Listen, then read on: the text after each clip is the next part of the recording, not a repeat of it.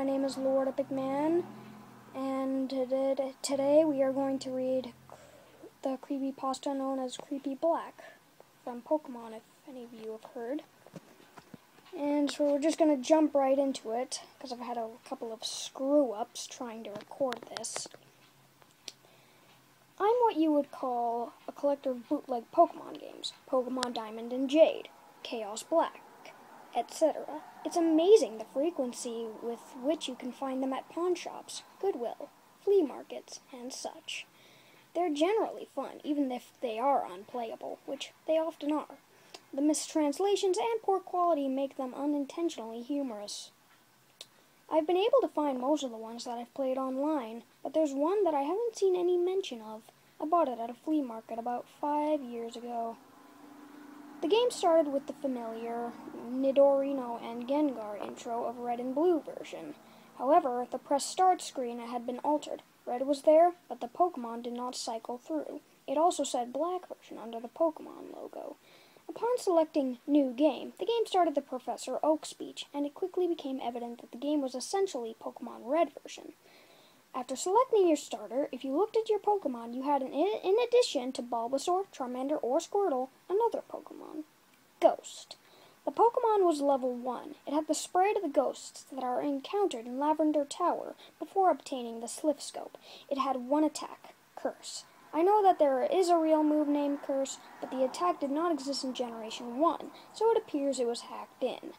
Defending Pokemon were unable to attack Ghost. It would only say that they were too scared to move. When the move Curse was used in battle, the screen would cut to black. The cry of the defending Pokemon would be heard, but it was distorted, played at a much lower pitch than normal. The battle screen would then reappear, and the defending Pokemon would be gone.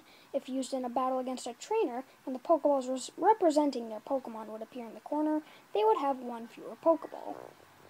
The implication was that the Pokemon died. What's even stranger is that after defeating a trainer and seeing Red receive $200 for winning, the battle commands would appear again. If you selected Run, the battle would end as it normally does. You could also select Curse. If you did, upon returning to the overworld, the trainer's sprite would be gone. After leaving and re-entering the area, the spot where the trainer had been would be replaced with a tombstone, like the ones at Lavender Town. The move Curse was not usable in all instances. It would fail against ghost Pokemon. It would also fail if it was used against trainers that you would have to face again, such as your rival or Giovanni. It was usable in your final battle against them, however. I figured this was the gimmick of the game, allowing you to use the previously uncapturable ghosts. And because Curse made the game so easy, I essentially used it throughout the whole adventure. The game changed quite a bit after defeating the Elite Four. After viewing the Hall of Fame, which consisted of Ghost and a couple of Pokemon I used for HMs, the screen cut to black. A box appeared with the words, "Many years later." It then cut to Lavender Town. An old man was standing, looking at tombstones. You then realized this man was your character. The man moved at only half of your normal walking speed. You no longer had any Pokemon with you. Not even Ghost, who up to this point had been impossible to remove from your party through depositing in the PC. The overworld was entirely empty.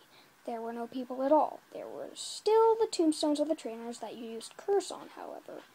You could go pretty much anywhere in the overworld at this point, though your movement was limited by the fact that you had no Pokemon to use HMs.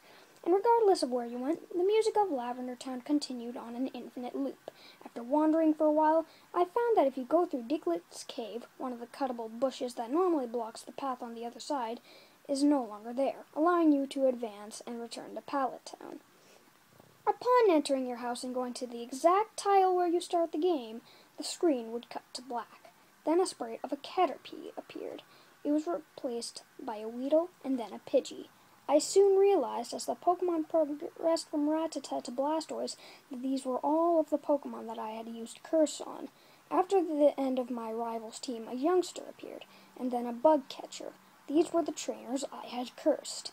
Throughout the sequence, the Lavender Town music was playing, but it slowly decreased in pitch. By the time your rival appeared on screen, it was little more than a demonic rumble.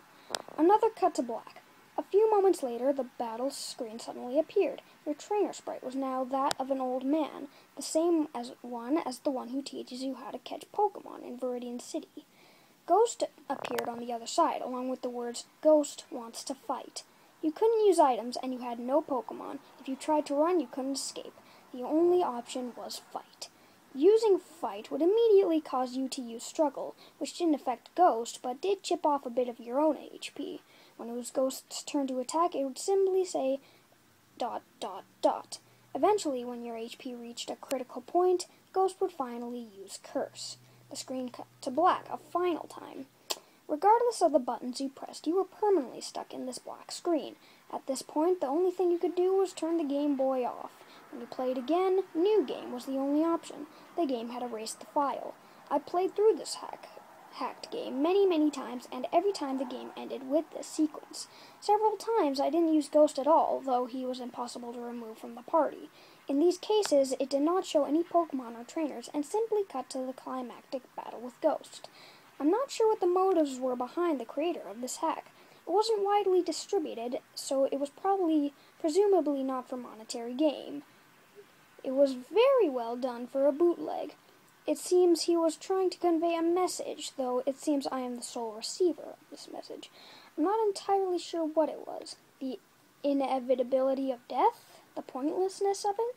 Perhaps he was simply trying to morbidly inject death and darkness into a children's game. Regardless, this children's game has made me think, and it has made me cry.